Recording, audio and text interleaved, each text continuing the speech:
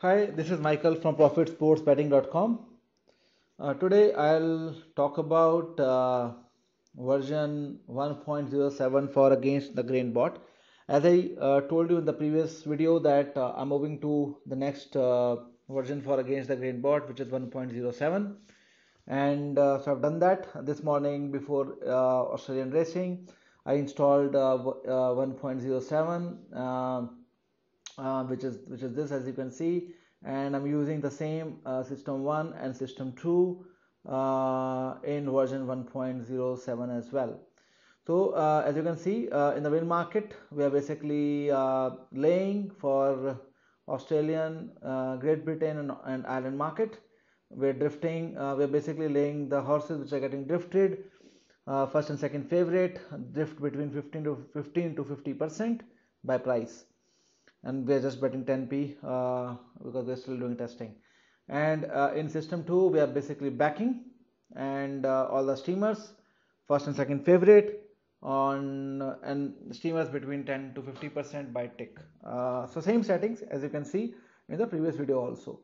So if I go to results, the first two bets which I made, I've actually selected place market, so you can just ignore it, which is basically by mistake. So one of the bet won and another one lost, leave it. But yeah, but after that I quickly ensured that that we are basically betting only on the win market. So it has placed 20 bets. I know you can see that sequence is showing 91 because we have a lot of cancelled bets today, as you can see. Yeah, but it placed 20 bets, as you can see, and it has made 10 points. As I told you in the previous video, the volume of the bets is very less, only 20 bets, and the profit it has made is 10 points, which is like amazing, and you can actually see the different horses, and for both Australian as well as UK and Ireland market. Uh, so, so the testing is going fantastic. The bot is basically doing what it supposed to do.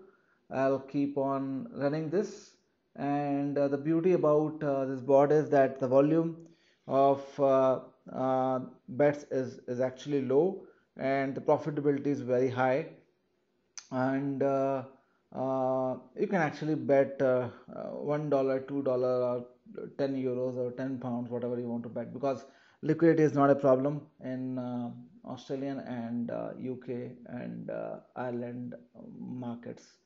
So I'm still running this bot for another few days to see if everything is working fine.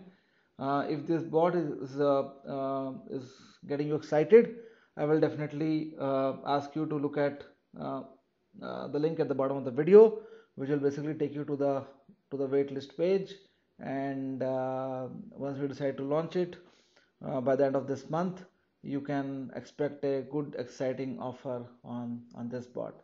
So this is what I am doing right now, but there's a lot of testing been done by Steve also with different settings, and you will see more as we go towards the launch date. So Against the Grain bot, super exciting, and looking forward how it goes in next few days. Thank you and bye bye.